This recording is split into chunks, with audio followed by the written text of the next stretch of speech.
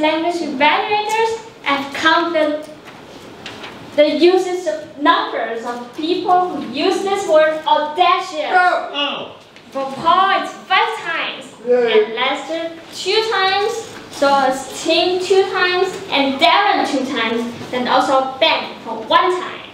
Thank you for being so audacious to use this word. And now for Emily's speech.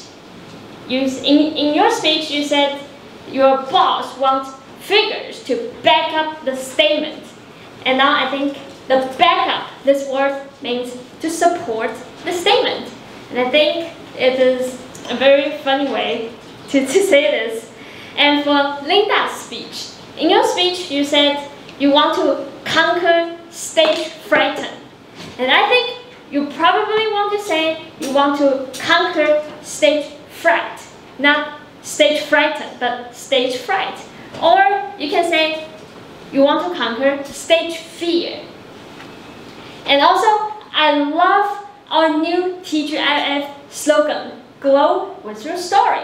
So now we already have TGIF built on love, and now we have Glow with your story. What a great slogan.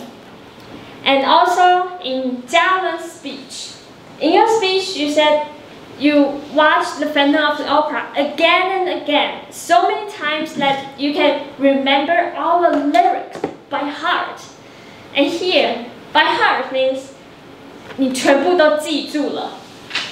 Like before, when we're in school, our teacher asked us to remember those old Chinese, 像是韩愈的诗说，古之学者必有师，师者传道授业解惑也。老师要我们去记住这些古文。And you can say, I got the text by heart. 我已经完整的把这个古文记在脑海里，你就可以用 by heart 这个字。I got the text by heart. And also, Jalen says,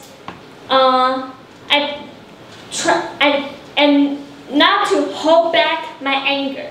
And now we can use hold back again, like hold back my tear and hold back my feelings. And also, Jalen mentioned green with envy. This word, it means jealous. For example, I can say, I was green with envy when I saw Emily was having, I don't know, a new dress, buying a new dress. And also another word, long. Long, it also could be a verb, and it means to say, to want something very much. For example, you can say, she longed to see him again. 然后关于给周雅慧的在周雅慧的演讲里面，有一句话让我蛮喜欢的。他说：“我好想尖叫，好想大喊，但是这些语言全部都冰冻在我的喉间。”我很喜欢他用“冰冻”这2个字，就是因为很紧张，所以所有的想法全部卡在喉咙里的这个语言用的，我觉得很生动。然后我也很喜欢 Lester 讲到说，问问题当1分钟的傻瓜，不问问题当永远的傻瓜。我很喜欢这句话，它是一个很强烈的对比，然后你看到会心一笑。